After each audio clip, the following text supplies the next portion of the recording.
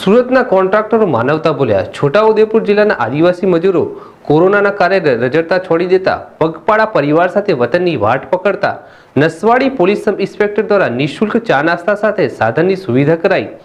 આવનાર તમામ મજદૂરોને medical checkup પણ કરવામાં આવ્યું।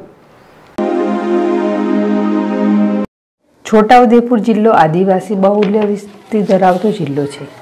તેઓનું જીવન ખેતી આધારિત હોવાથી ચોમાસા બાદ રોજગારીની શોધમાં સુરત તરફ પ્રયાણ કરી બાંધકામ ઉદ્યોગમાં મજૂરી કરી જીવન ગુજારે છે। પરંતુ કોરોના વાયરસની વિશ્વ મહામારીને લઈને ભારત લોકડાઉનની જાહેરાત વડાપ્રધાન નરેન્દ્ર મોદીએ કરતા કોન્ટ્રાક્ટરો દ્વારા આદિવાસી મજૂરોને રાતોરાત કાઢી મુકાતા તેઓ વિમાસણમાં મુકાઈ જતા તેઓ પગપાળા પરિવાર સાથે ક્વાંટ તરફ પ્રયાણ કરતા તેઓ ચાલીને આવતા હતા। ત્યારે હાઈવેની તમામ હોટલો બંધ હતી। તેઓ ભૂખ્યા પગપાળા નસવાડી પહોંચતા Naswadi police sub inspector GB ભરવાડની નજર પડતા તેઓને રોકી તાલુકા વિકાસ અધિકારી એસજે ચૌધરીને જાણ કરતા તાલુકા હેલ્થ ઓફિસર યુબી સિંહની ટીમ દ્વારા સૌનું મેડિકલ ચેકઅપ કરી પોલીસ સબ ઇન્સ્પેક્ટર જીબી ભરવાડ દ્વારા માનવતા દાખવી બાપા સીતારામ મંદિરે ચા નાસ્તો કરાવી જવા માટેની ટેમ્પોની વ્યવસ્થા કરી આપી માનવતાનું ઉત્તમ ઉદાહરણ પૂરું પાડી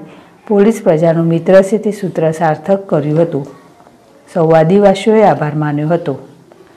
અલ્લાહ રખા પઠાણ ZSTV છોટાઉદેપુર।